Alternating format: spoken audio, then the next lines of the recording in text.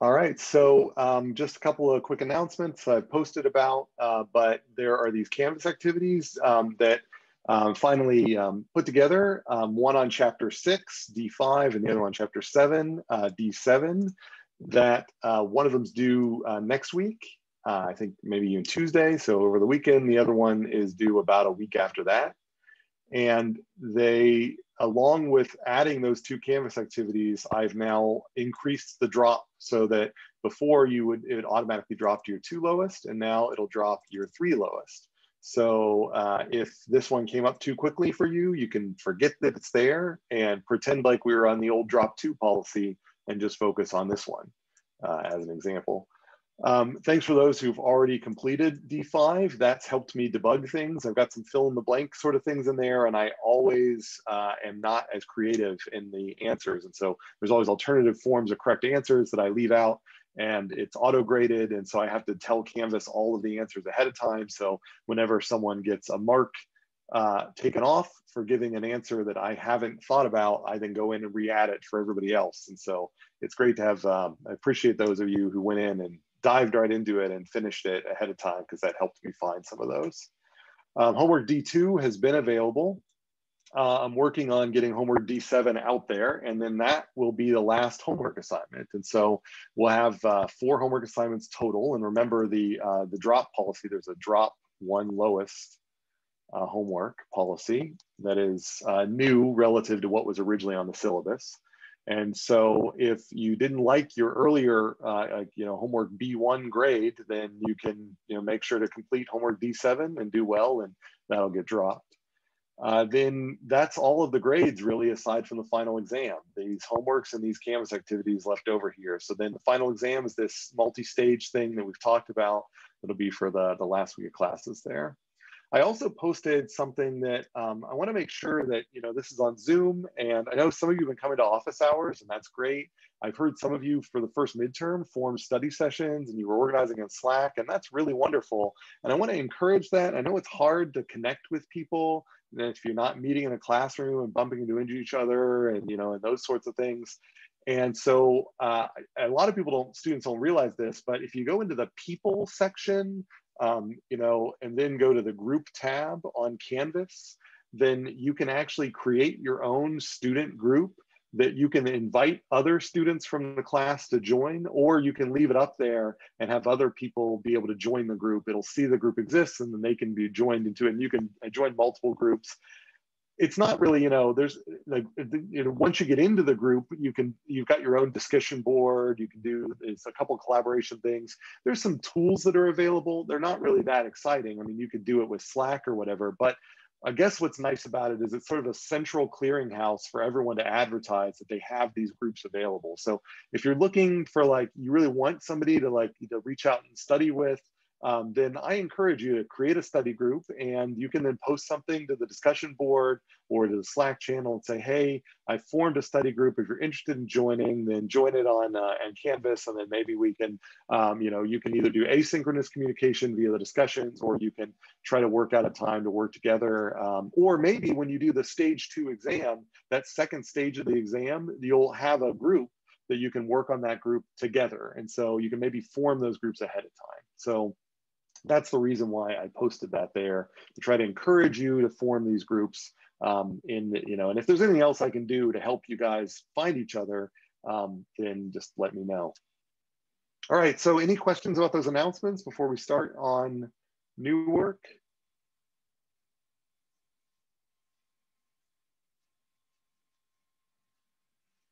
Okay.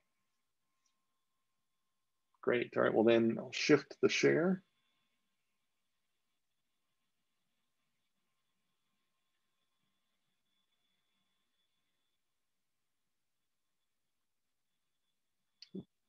One second. Good.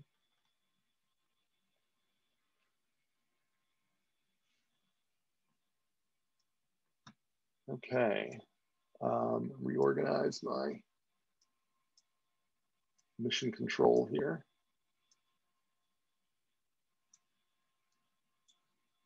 All right, that'll do. All right, so so far we've been talking about non-renewable resources, specifically privately owned non-renewable resources, using oil as kind of a focal example. You could also use coal. You could probably, natural gas would fit into this as well. And we've generally found that the incentives in the natural markets for privately owned non-renewable resources are going to naturally encourage conservation, with the interest rate being kind of a benchmark for how much conservation people are going to naturally do on their own. So if you increase interest rates, then you're making it more profitable to shift your assets from natural resources into money, monetary resources. And if you lower the interest rates, you're going to encourage people to maintain their natural resources. So low interest rate scenarios actually encourage conservation. And so that's kind of one of the kind of interesting insights there. And we started and I'll just, do, as a reminder, we'll do a little example that'll be similar to the homework. So this is similar to homework example.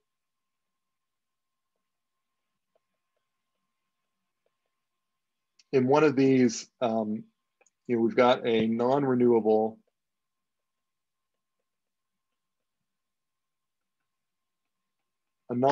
resource where if we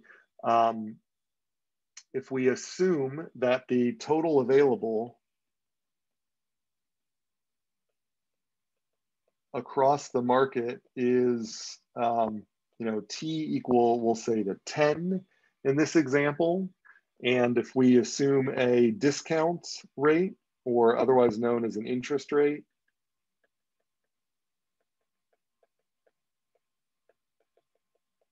of 20%,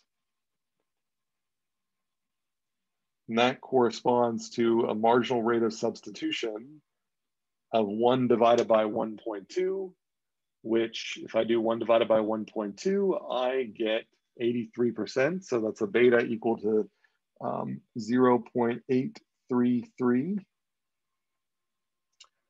So that's the context that we're solving for here. And we're going to say that the market views this resource with a demand or marginal benefit curve, which I'm going to say is equal to, say, 15 minus Q.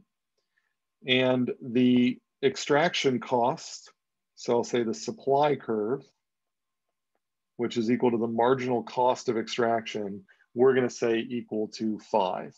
And so this means that if it's oil, then for every gallon of oil that I pull out of the ground, this is how much it costs for me to run that pump, to pump that gallon of oil out of the ground. And I'm just assuming that regardless of how much I've pumped or how much I have left, it's always the same marginal cost. Every gallon costs that much to me. So if I wanted to do the myopic or static or one period, these are all synonyms case,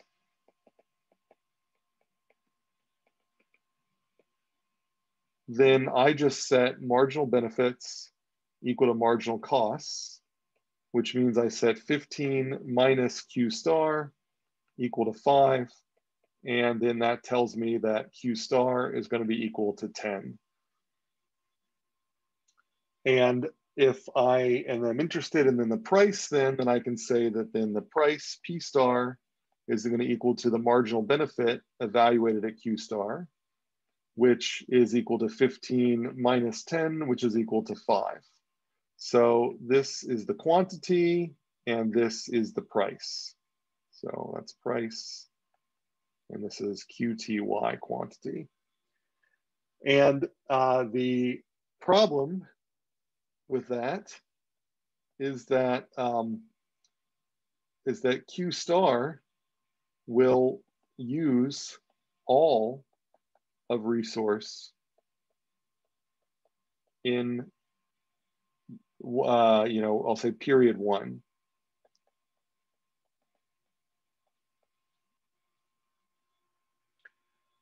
I'll erase that little squiggle there.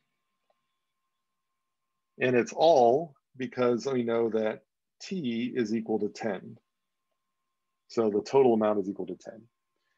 So what will happen is that the supplier will realize that that if they price things at $5 per unit this year, and they pump enough to be consistent with that price, then what's going to happen is there will be no oil next year. So if you happen to have a little bit of oil left over next year, you can charge almost any price. Not almost any price, you can charge the choke price, basically.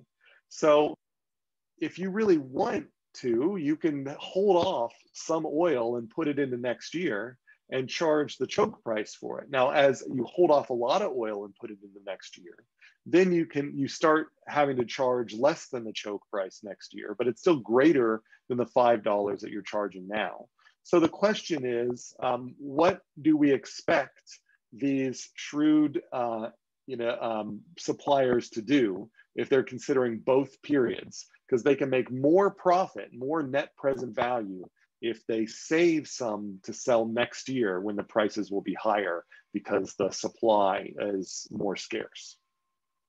So that's what we talked about solving for. So for our 2-period equilibrium,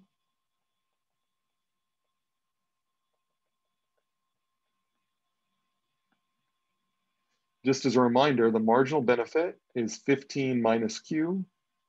The marginal cost is 5. The interest rate is 0.2, which means that the beta value, the marginal rate of substitution, is 0.833. And the total amount available is 10. And so we are interested in what is the Q1 star and Q2 star and the corresponding P1 star and P2 star. And then we're going to also be interested in the marginal user cost in both years and how they relate to each other. So I'll say delta marginal user cost. So those are the things that we are going to be interested in, and those are the type of things you'll solve for on homework G3.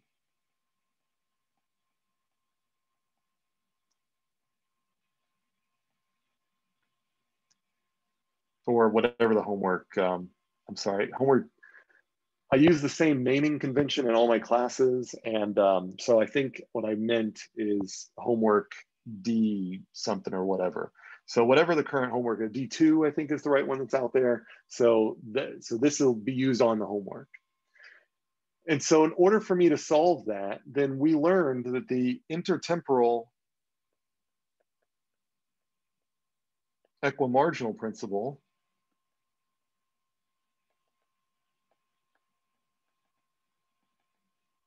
basically says that we equate the net present values of the marginal benefits. So it's the net present value of the net or the marginal net benefit is same across periods.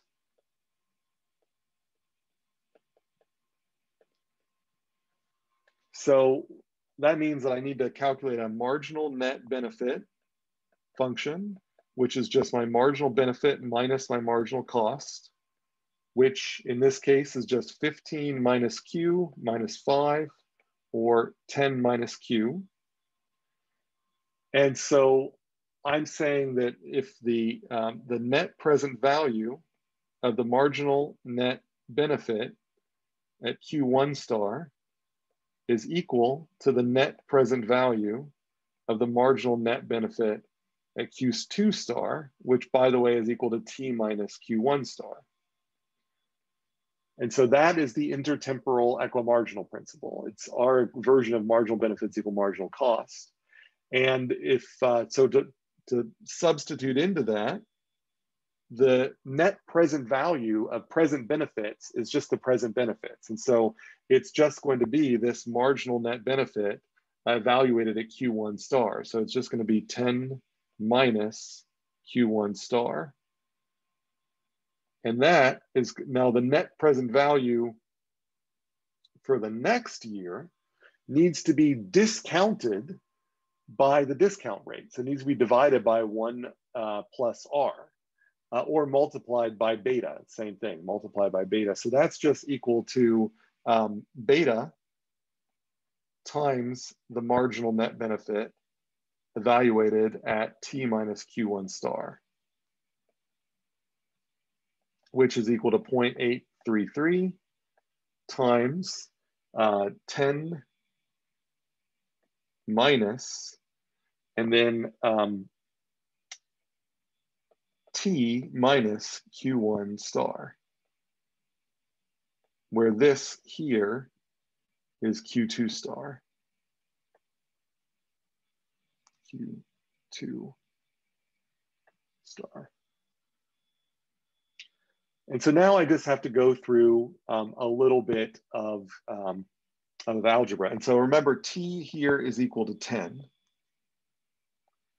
So this whole thing on the right-hand side just becomes 10 minus 10 plus Q1 star. So little algebra reminder, when we did a subtraction and we had a quantity, if the negative inside the quantity turns into a positive. And so that's what gives me on the right-hand side, 0.833 Q1 star, because the 10s subtract out. So now I've got 10 minus Q1 star is equal to 0.833 Q1 star. So this here, so I'll just bring that down, 10 minus Q1 star. So this, from this formula here, I can then solve for Q1 star. And that gives me a Q1 star of 5.455, which is much less than the 10 that I got in the myopic or static case. And so, by the way, this is also called the dynamically efficient equilibrium.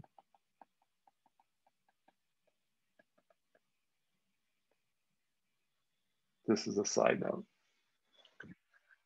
So that is much less, so that we are definitely saving things for next year. And so then the question is, how much are we saving for next year? Well, that's going to be 10 minus that. So Q2 star is going to be equal to 4.545. And these things add up to T equals 10. So we know how much we're going to supply this year and next year. All right, I see a question. In the first equation with beta, where did the Q2 come from? No problem. In the first equation where we introduce beta, the Q2 is right here. So we're saying, what is the marginal net benefit evaluated at Q2 star? And the Q2 star is just whatever's left over from the total from Q1. So I can just substitute in the Q1. So this, I can write above this, that this quantity is Q2 star.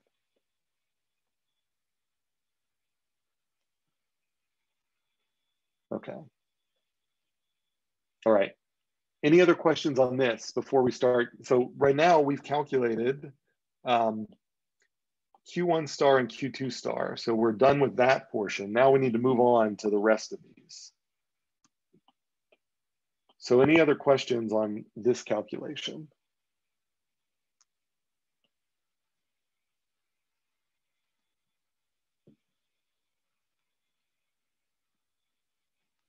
All right. All right. By the way, if anyone's curious, if anyone happens to, like the software package that I use here, it's called GoodNotes. I just want to give a little plug to GoodNotes. Some people ask me about it because they like the laser pointer. and I do too. That's why I use it all the time. So if you're interested in that, GoodNotes, it's an iOS application that also has a macOS desktop version. So I like it for my notes. I use it for a lot of different things. There are a lot of alternatives, Notability and whatever, but if you're interested, check it out. All right, so I've stalled. Any other questions? Does this make sense? All right, so let's calculate those other things, the prices and things. So to calculate the price in year one, that's just equal to the marginal benefit, not the marginal net benefit, the marginal benefit. So that's equal to marginal benefit evaluated at Q1 star, which if I go back to the marginal benefit, that's 15 minus Q1 star, which is going to give me a price of 9.545. And the price in the second period is just going to be equal to the marginal benefit at Q2 star, which is equal to 15 minus Q2 star, which is going to be equal to 10.455. And so we can see price increases from period 1 to period 2 due to scarcity.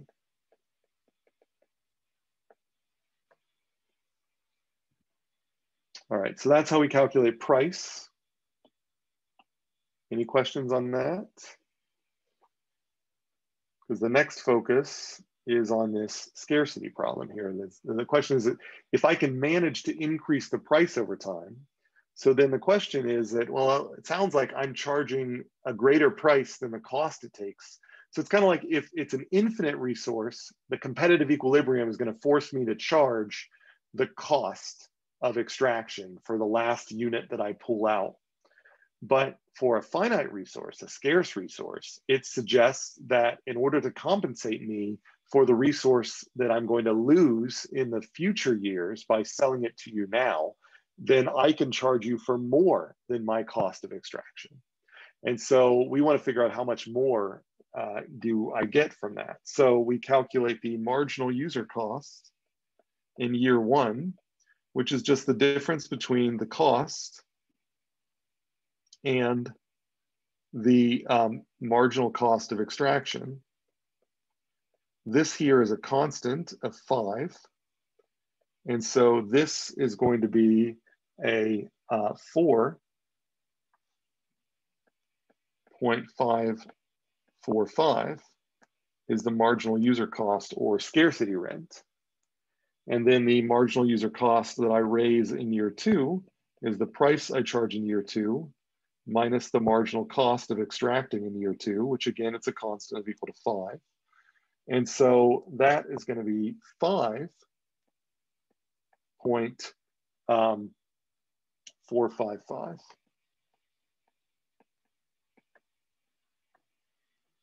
And so now I'm seeing here that the scarcity rent increases over time. And you can think of this as like interest from the bank. So it's like the oil in the ground is my principal in the bank, and every time, but I get interest for every barrel of oil that's in the ground that I'm going to sell in the future. So if I sell all the oil this year, then I get lower interest than if I sell some oil next year. And so this is sort of showing me that the longer I leave the oil in the ground, then the higher the interest I get on that oil. So natural resources are natural banks.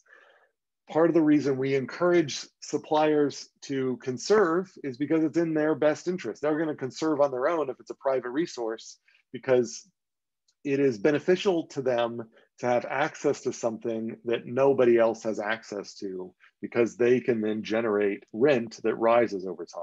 This is the reason why your rent on your apartment rises over time, because there's a scarce number of resources, so you're limited on where you can get those, and so they can charge you more and more and more. And if they didn't, then they would sell all of their apartments and turn all that money into the bank, because the bank would generate more revenue than you do.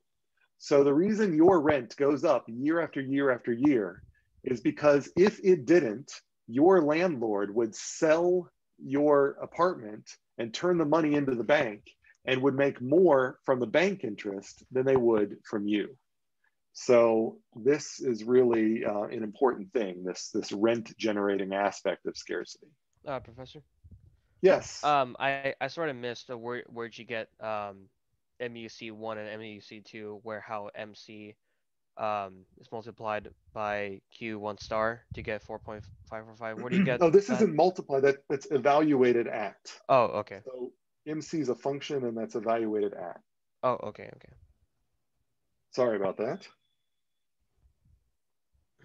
So I guess I could put up here that just as a reminder that that marginal benefit Q, that notation means 15 minus Q, and marginal cost Q equals 5, where that just happens to be a constant. But you could imagine that I might make the marginal cost vary based on Q. But for these these non-renewable ones, we think about these oil pumps, and they usually are a fixed cost for every barrel, and that's what we're showing there. Okay, All right, so I was confused for a second, but thank you. Great. Any other questions? All right, so now what I'm interested, that was meant to be a pun, is how much is this rent changing over time, and how does it compare to the interest rate I would get at the bank? So in that case, what I can do is I can calculate the delta MUC, which is equal to MUC 2 minus MUC 1, and then I can divide that whole thing by MUC 1 to tell me how much does my scarcity rent increase in terms of what the scarcity rent used to be in the previous year. This is kind of like an interest rate. It's almost like I have MUC1 in the bank this year, and next year I'm going to have MUC2 in the bank, and I'm trying to see how much interest I've gained. So if I do that calculation, then it's just 5.455 minus 4.545 divided by 4.545. And so that right there is, if I do the numerator there, that's, oh,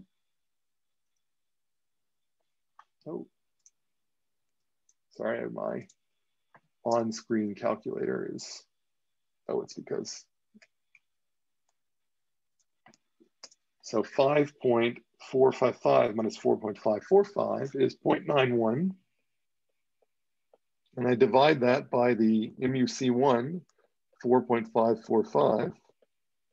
And what I find is that 0.91 divided by 4.545 is around 0.2, which is the interest rate. And so this right here is a manifestation of Hotelling's, this right here is a manifestation of Hotelling's rule. That at the dynamically efficient equilibrium, the scarcity rent will rise with the prevailing interest rate, which is what we have right here. So we're saying that if you as a supplier of non-renewable resources are maximizing your net present value of all of the benefits you get across the price path of what you're charging now versus what you're charging later versus what you're charging again, then what you're going to find is that your scarcity rent or your marginal user cost is going to grow at the same rate that money would grow in the bank. And that's just, it kind of makes sense. Basically, what we're saying is that the competitive market equilibrium, so we're not a monopoly, we just happen to have a scarcity of a resource. At the competitive market equilibrium, let's say for apartments, then generally apartment rent is going to climb at the same rate that it would climb if you could put it, let's say, in the money market as a landlord. So it's like a landlord could decide to put their money in the money market and do just as well, but they decided that, well, I just decided to get into real estate instead of getting into the money market. But they end up making the same amount of money on the money market or in their real estate as they did in the money market. Because if you could make more on the money market, then more in real estate, but everybody who was in the money market is going to move into real estate. But when they move into real estate, then there will be less scarcity, which will lower this effect. So that will cause people to move back to the money market. So this interest rate not only couples everyone who's supplying the non-renewable resource, it's also coupling everyone who could be doing something else. So the fact that money has a natural background growth rate is what sets the growth rate in prices in the non-renewable markets as well. And that's why if you can make money more valuable by making interest rates climb, then people are going to get out of the non-renewable business. And how do they get out of it? They sell all of their private resource. They turn it into money. So if you want to encourage conservation, then you should find a way to encourage low interest rates, because high interest rates are going to encourage a move out of natural resource conservation and into money markets. And that's going to mean the natural resources are going to get converted into money. Converted into money means being extracted. All right, so that is bringing us up to date with our non-renewable stuff and our discussions there about Hotelling's rule. Are there questions? Does that make sense?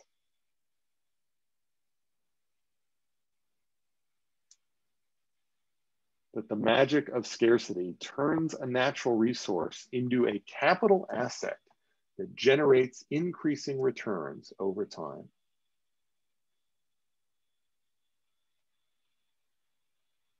Anything? If you'd like, I can also show the question slide if you would like to. I'm going to put that in the chat. So if there's something that you're shy about asking here, you can ask there in the question slide. All right, so haven't done a mid-lecture attendance question for a while, so let's go ahead and do one of those. So I'll put up the attendance slide here, and I will put the attendance link. It's not the link that I just put in the chat. It's the second link, the one that ends in ATT for attendance. And so let's do an attendance question of if I have an interest rate of 25%, what do I expect, or how, if I have an interest rate of 25% and a scarcity rent this year of $100, what is my scarcity rent next year? And I'm not looking for correct answers in the attendance question, just coherent answers. So just give kind of your guess of how to do that one. And I can even give you the answer in a minute. In fact, what I want you to do is put your answer into the attendance exercise, but also put your answer into the chat, but don't hit enter yet. And so in a second here, I will tell everyone to hit enter. So for now, the enter key is lava. Put your answer into the chat, let it sit there. And then in a second, I'll ask everybody to hit enter at the same time. And if you'd like to correct your answer in the attendance question, that's fine. Because again, I'm not grading for correctness in the attendance question, just completion and coherence. So think about your answer, put in the chat, and go ahead and hit enter and tell me what you think the answer is here. So again, scarcity rent this year is $100. The interest rate is 25%. So what will be the scarcity rent next year if I'm at the dynamically efficient equilibrium?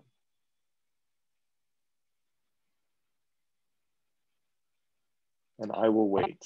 I refuse to believe that you guys all tuned in and then walked away. Maybe some of you, but I think some of you are out there.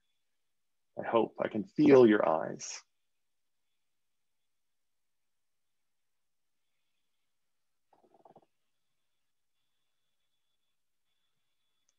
Gotcha. So there's a lack of confidence in the answers. That's fine. And I think there's probably the, that's great.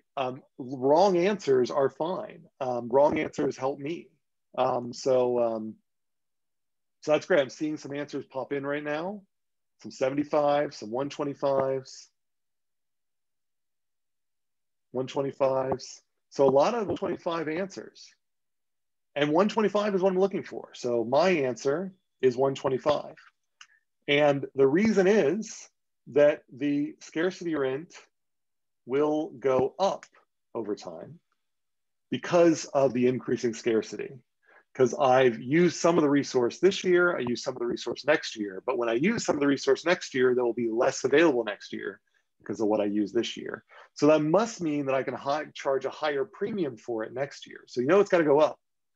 You know it's, no, don't submit it yet. We'll submit it at the end of the class. So this will be question 1's answer, and then there might be a couple others. So that's the idea here, is that the by Hotelling's rule, then what we are expecting is that if you could take that $100, and it's fine if you've already submitted, just submit a second, when we do the next attendance exercise, you can just fill your original answer in for question 1 and then question 2, and the 2 submissions I can merge when I process the attendance. But the idea here between Hotelling's rule is that $100 that you made this year, you can say you can take the $100 and put it into the bank, and it will then make 25% interest, and it'll come back and be $125. What we're saying is that if we've managed our resources efficiently, then what we sell next year will be naturally worth the same amount we would make if we would have taken that same quantity and put it in the bank and had it appreciate for a year in the bank. So if the bank is growing at 25%, so is the scarcity rent is growing at 25%. So those 2 things have to come to match. And we refer to this, by the way, as a no arbitrage condition.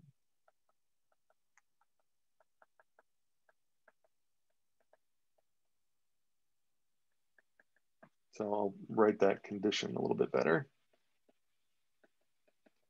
And we will see that a lot as we move forward in looking at these renewable resources. So arbitrage describes when you take advantage of a difference in prices across 2 different contexts. And so you might notice that you know, squishy green balls sell for a particular price in Arizona, and they sell for a different price in Ohio.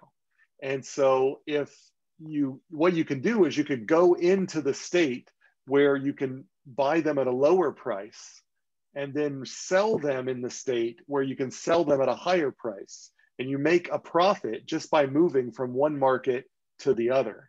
That's what we refer to as arbitrage, is when you take advantage of a difference in value in 2 different spaces that you have access to. And so what we expect is in efficient markets, there will be these no arbitrage conditions. So this is the case where we're expecting the returns from natural resource management should match the returns from putting your money in the money market. Because if they didn't match, you'd have people shifting from one to the other to make a profit. And so the no arbitrage condition is kind of a no profit from trading from one to the other. And so the equimarginal principle is sort of a statement of no arbitrage as well. So you will hear this term, no arbitrage condition. It means I can't move an asset from one category into another and make it money just by moving it. If I move a barrel of oil from the ground into the bank, I will make the same interest as waiting a year and selling it next year. So either I sell a barrel of oil this year and put it in the bank, or I wait a year and sell it. And I will make the same amount of money next year, regardless of which one I do. So that's a no arbitrage condition. Any questions about that? Okay. All right, so I think we are ready for new material then. So, so we have handled the non-renewable, and so now let's move into renewables. So in these private non-renewable resources, they kind of naturally come to an efficient equilibrium. We don't have to inject regulation. So we don't have to tax the suppliers to get them to do the socially efficient thing. Because they care about their private resource being available, then they naturally kind of do the socially efficient thing. Not so for a lot of renewable resources, and also not so for things like aquifers. Large groundwater aquifers are so large that there's no private ownership. And so I guess I want to emphasize, that property rights are so important here. So property rights give us a natural efficiency.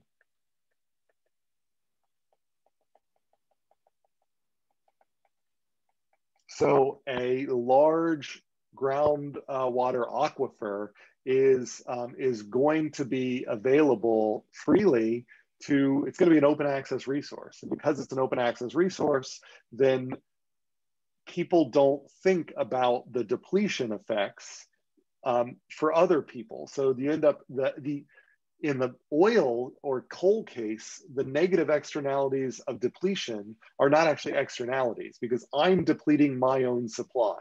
But for an aquifer, I'm depleting someone else's supply. And so that externality is not priced into my decision making.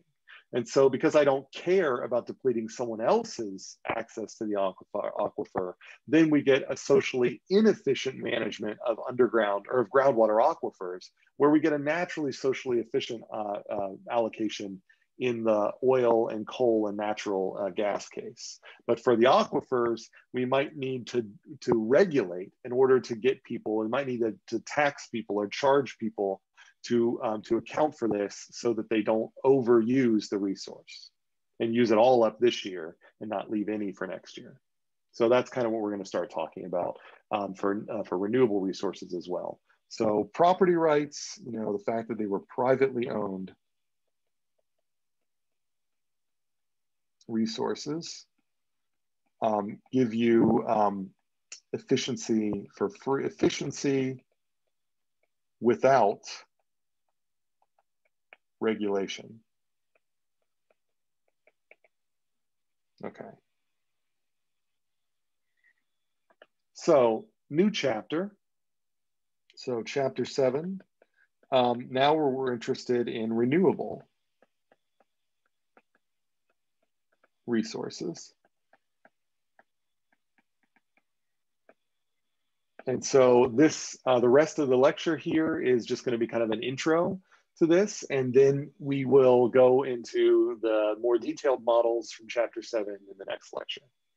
So, so for now, so these renewable resources that we're focusing on are things like, timber farms. So, you can have woodlots, which are sources for timber farming. And, they naturally grow. And that also gives them a kind of bank-like characteristic because you get a natural compound interest that you get from them renewing themselves. And so the question but it actually introduces an even stronger intertemporal trade-off. So in this case, growth induces an intertemporal trade-off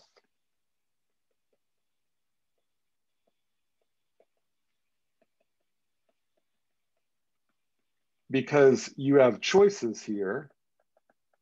Do I harvest or wait for more growth?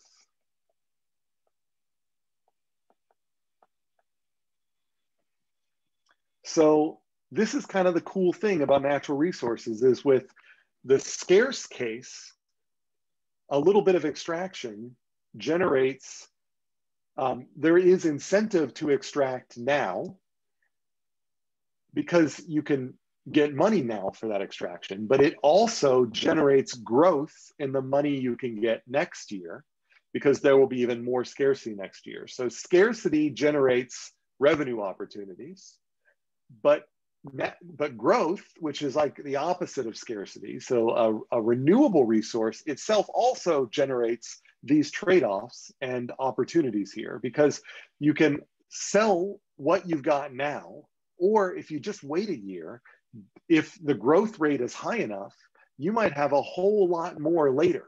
So if the later growth of your trees grows so much that they grow far more than money in a bank account could ever grow, then rather than selling all your trees now and putting them in the bank, it's better to let your trees grow and then harvest them later in a larger volume.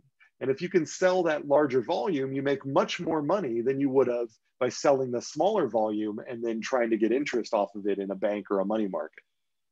So growth actually creates this trade-off where you're not quite sure how much do I do now and how much do I wait for later. The other interesting thing that happens here is that there are alternative uses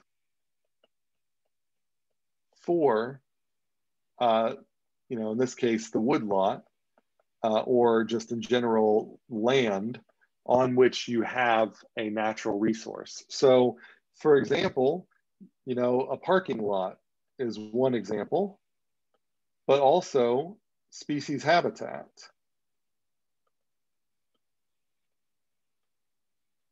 Or park, recreation. So somehow in our analysis, we have to account for, I'm gonna put this in here, we have to account for growth,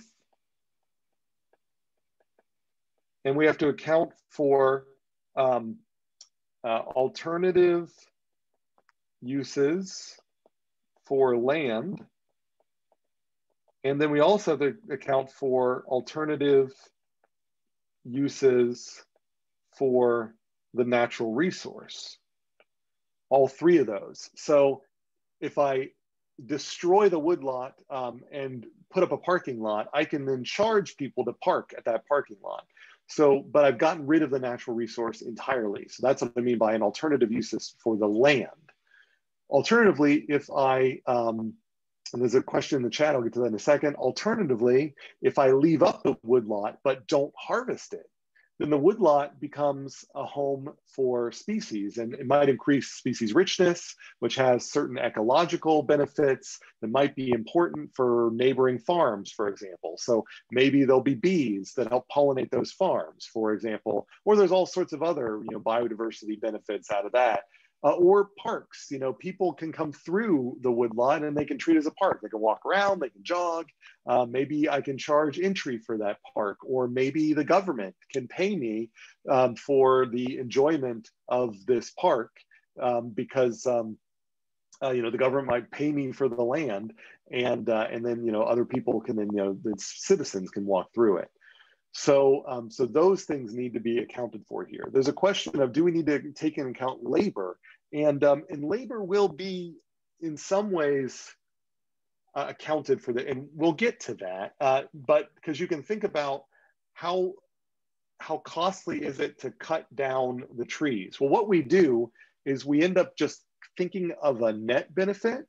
And so we think about the price that we're going to get for selling the lumber, selling the timber, and we're going to subtract off the cost it took to actually cut down each tree.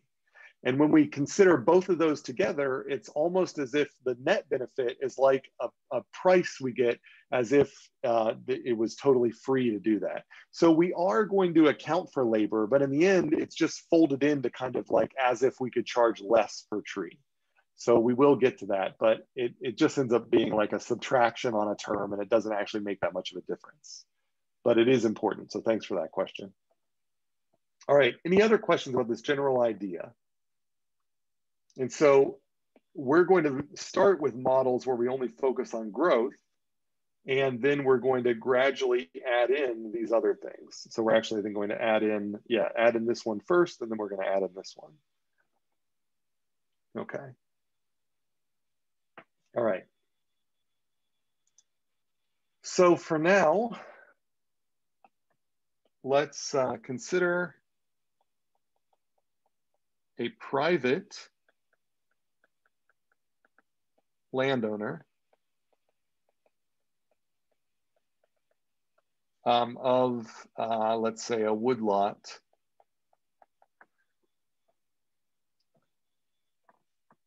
And, so this, they've got, a stand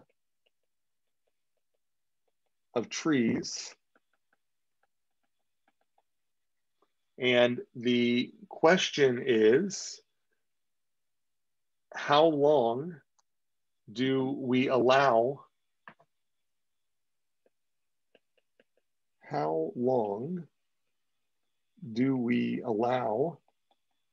trees to grow until harvesting and repeating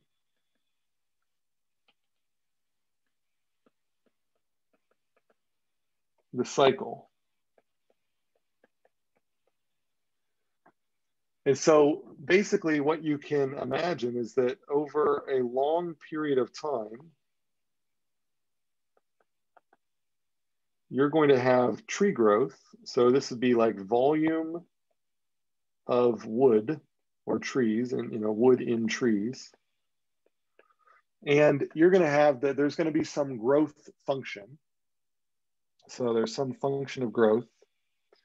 And then there will be some point of time where there is a harvest. And then that's going to restart the cycle. So we get a growth function and then another harvest.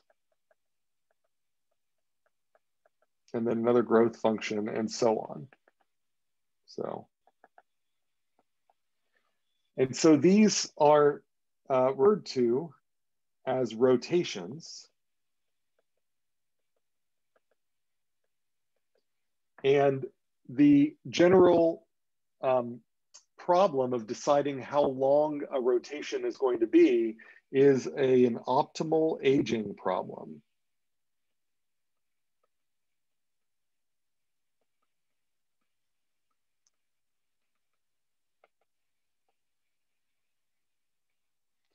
And so you can imagine that we have that this here represents, new, I'll say baby forest. And this is over here is old, mature forest. So how old do we allow the forest to get before we chop it all down and replant to get a young forest again? So that's what we call it, an optimal aging problem. And so these models, this here, there's going to be a lot of biology involved in figuring out what this function is. And so in order to figure out the optimal rotation length, so that's we're trying to figure out is best rotation length. then we have to use biological models coupled with economic reasoning. And so the resulting models are known as bioeconomic models.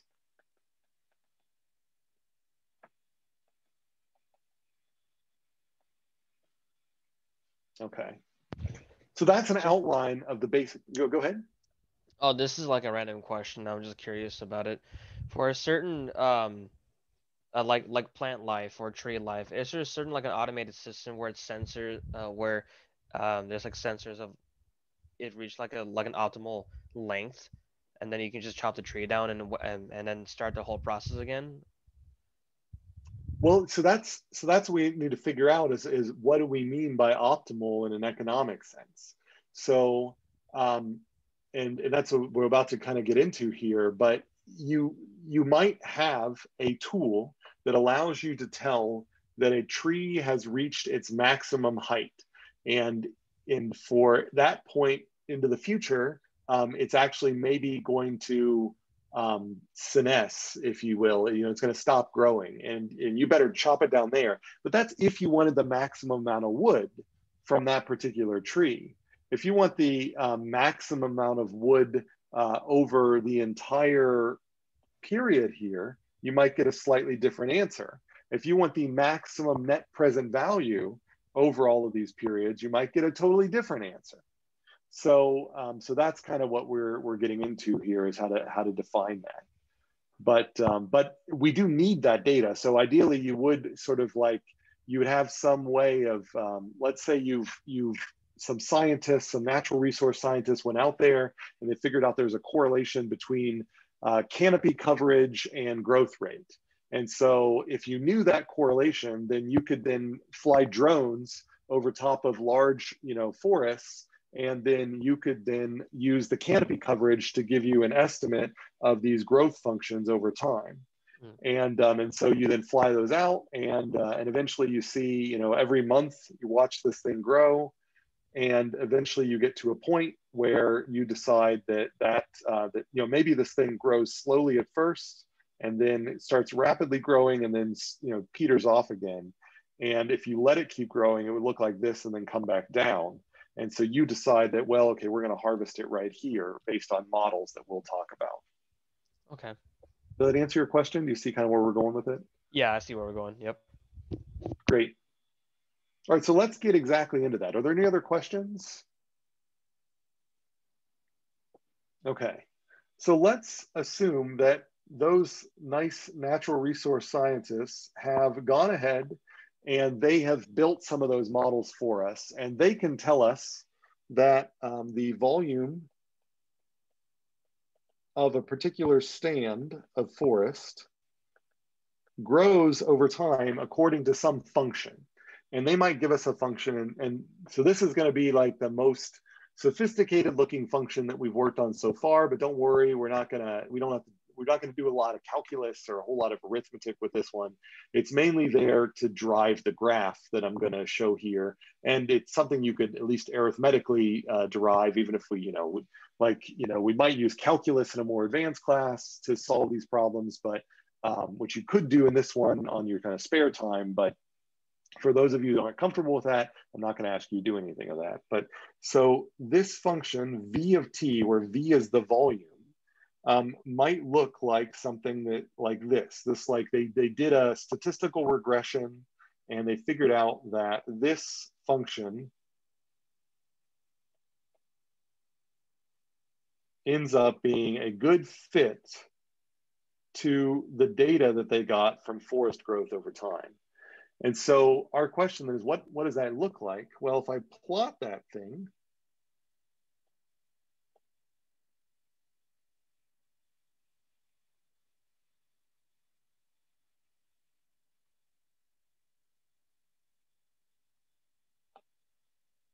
so I'm going to plot this V of T, this volume of, so you can think of this again as the amount of wood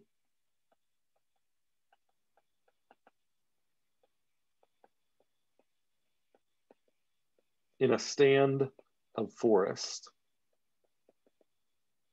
that I manage, a privately owned stand of forest. And what I find is that after I chop everything down and let things grow, it always follows this, on average, this pattern. And that pattern is going to kind of start a little bit slow, and then it's going to curve up a little bit, and then it's going to reach some maximum point, and then it's going to start falling back down. And so, you know, you've got this slow growth period, and then rapid growth, and then decline. I'll say slow, you know, slow growth again, maybe. And then eventually we get decline.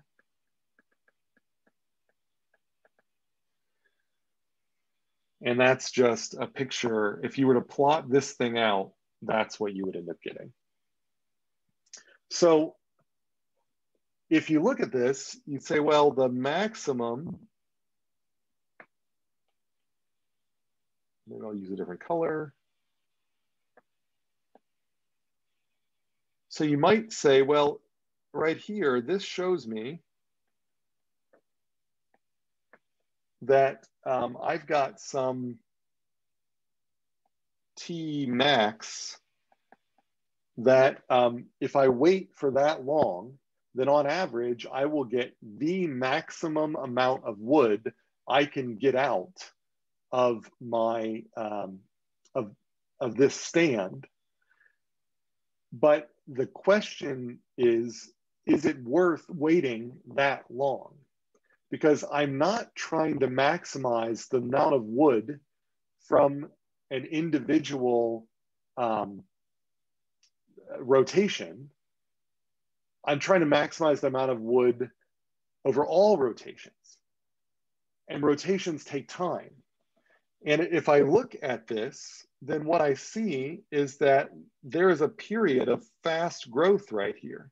You can think of this, this is like a bunch of banks into one. This is like a bank with a low interest rate. This is a bank with a high interest rate. This is a bank with a low interest rate. And this is a bank that loses your money. So this is a bank where your principal goes away over time. So you definitely don't want to put your money in this bank. But if you have the opportunity, you want to put your money in this bank, but you want to avoid this bank up here. So in reality, it's probably better for me to cut the trees down somewhere in the middle here, because I want to kind of ride this out. At the point where I get the slow growth out here, it's probably better for me to replant and try to get my trees back into the fast growth phase instead. So,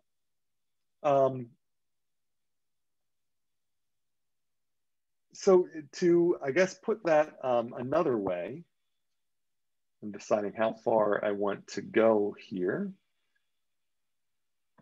So to think about that another way, if you think about our picture of the biological rotations over long periods of time,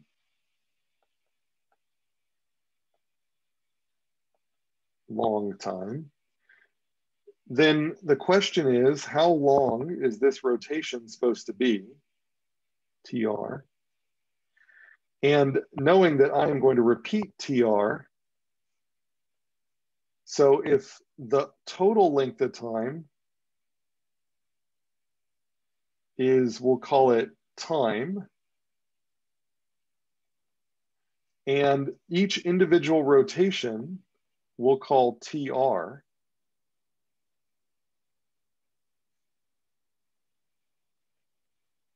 and so there's this growth period, and then the same growth period, and the same growth period, and the same growth period. So we're repeating this over and over again, and the amount of wood that we get at the end of each one of these is going to be equal to the volume function above evaluated at TR. Now, over the entire time period, the amount of wood that I'm going to get over the full time period here is going to be the volume of TR times the total time Let me see if I can write this in a better place where I have more space. So it'll be the volume of TR times time divided by TR, where this here is the number of rotations. So this here, if I want to maximize wood over time, then I actually am interested in maximizing this quantity, which is the volume that I get at the end of each period times the number of periods. And I hope what you can see here is that the longer you allow TR to go, so let's say TR was somewhere here. This is our hypothetical TR. The advantage of the shorter TR is I get more periods of time in. If I let TR go longer, it's true that I milk each rotation for more wood. I get more wood out of each rotation. But for any long interval of time, I get less rotations. So there is a trade-off between, so I could put trade-off between number of rotations and wood per rotation.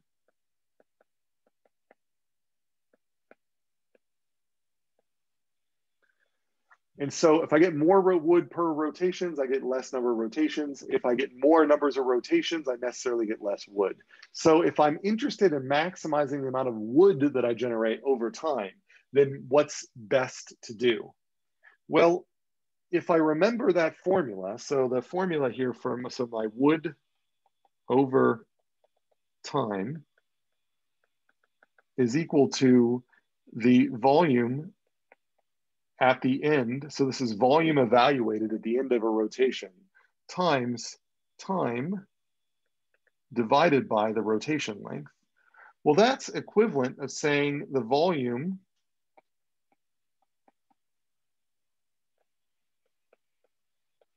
I'll make that a little X to be a times. That's equivalent to me moving the length of the rotation under the total amount that I get out of each rotation. And so these two expressions are identical. But what I see here in this other version is that maximizing this long value here, if time is fixed, if I say over 100 years, how do I get the maximum amount of wood? Well, if the 100 years is fixed, then what I'm actually maximizing is this thing. So what I'm saying here is to maximize total amount of wood, then choose rotation length TR to maximize this the volume per rotation divided by the rotation time. And this here is referred to as the mean annual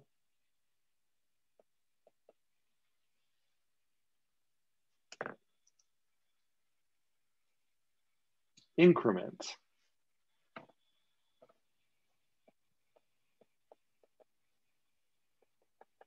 I'll write that below.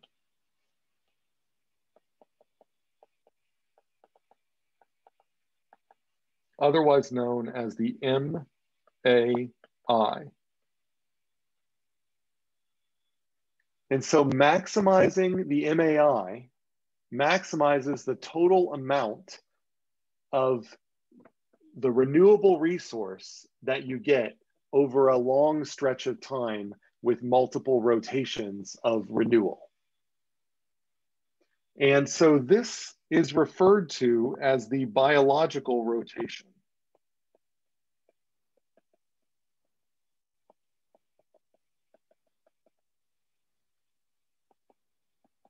Because you're maximizing the total yield of the natural resource. So we have not worried about how much the resource costs, and we have not worried about the time value of money. All we focused here is on the just max amount of wood over this pattern. And so how does that look based on the T max that I showed you before? Well, if I were to go back to this plot right here, then, and maybe I'll just redraw this plot on a clean plot.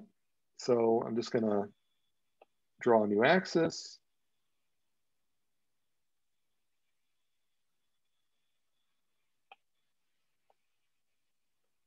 And so this is T, and I'm gonna plot V of T, and so that is going to look like a curve which rises slowly at first, and then rapidly rises, and then starts to decline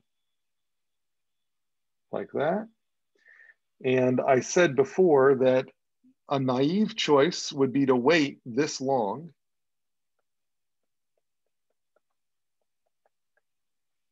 T max, which would maximize the amount of wood generated in a rotation, but it has the side effect of reducing the number of rotations we can shove into any unit of time. Well, if I want to maximize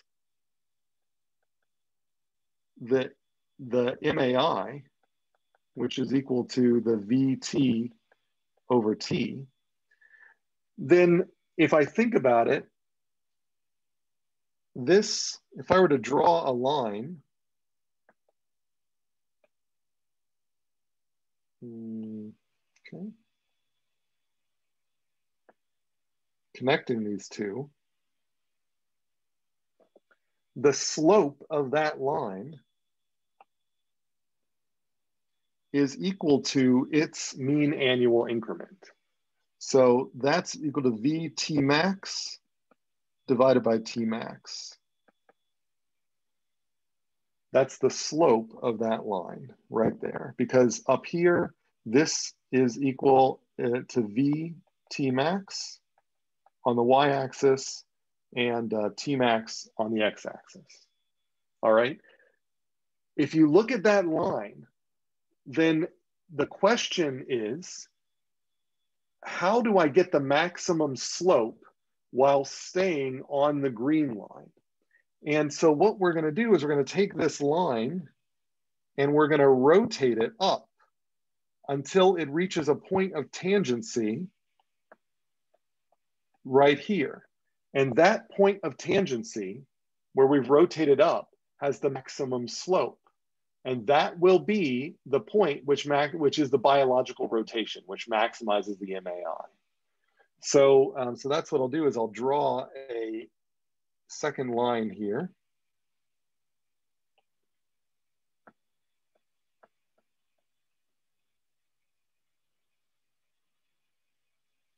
Now it doesn't like, it won't snap to where I want it to snap to, which is annoying.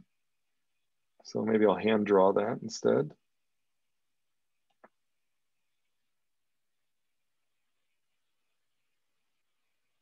All right, one more time.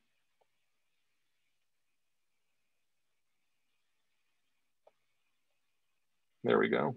That's what I wanted. And so this point right here, that point of tangency,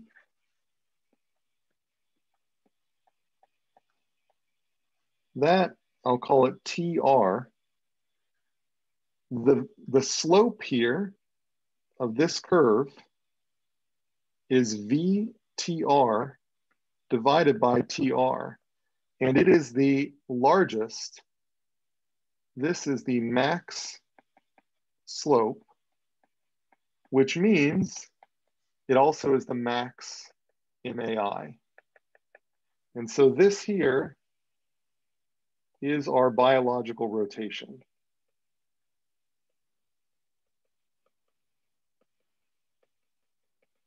And as you can see, it is shorter than the length. If you wanted to maximize the total amount per rotation, you would wait longer.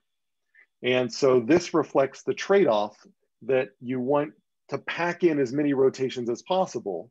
And so you're going to instead try to stay on the high interest rate part of the curve and avoid the low interest rate part of the curve in order to get more rotations in where each rotation earns more interest, basically. So we will start here and revisit this starting next lecture. This is just an intro to where we're going. So with that, let me give you one last attendance question, and then I'll switch back to that for those of you who are taking notes. So I'll put the attendance link in the chat as well. You said that second line is called the VTR? Well, the second line is the slope of that second line is VTR over TR. Okay, okay. But where TR we call the biological rotation. All right, so the attendance question that I have for you, which I think gave you the right link in the chat, is what does MAI stand for? So the question is, what does MAI stand for? And that's all I've got for you. So if you don't have anything else for me, you can feel free to head out. Otherwise, if you have questions, I'm happy to take them. And have a nice weekend for those of you who are taking off.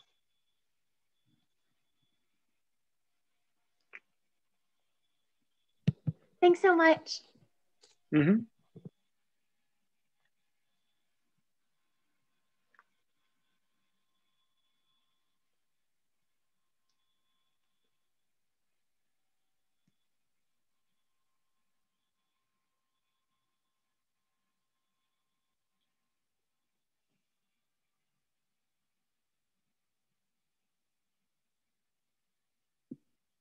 Could you go back 2 slides briefly?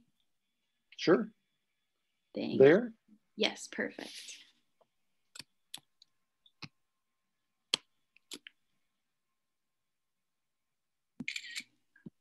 Okay, thank you. Have a good weekend. Sure. You too.